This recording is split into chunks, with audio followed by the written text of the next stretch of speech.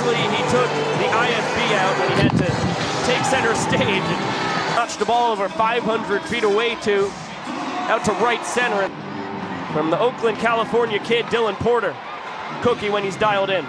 That's what you get out of Dylan Porter. Commands an excellent fastball to 20% of the batters he's faced this season, but they're only batting .253 against him overall. So when he's locating, he's not the fastest man in Banana Land, but he's got great baseball speed as Brandon Crosby steps in for his first trip to the dish tonight.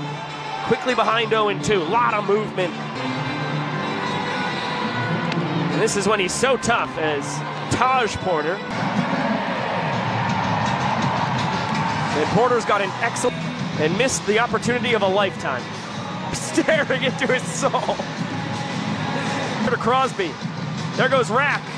Fouled away to Banana Land after 2 years in the Pioneer League. Rack off again, strikeout, throw to second in time. Strike him out, throw him out, double play. The Nanners have lost their challenge, so that is how the 7th inning will end. Everything going right tonight for the Party Animals.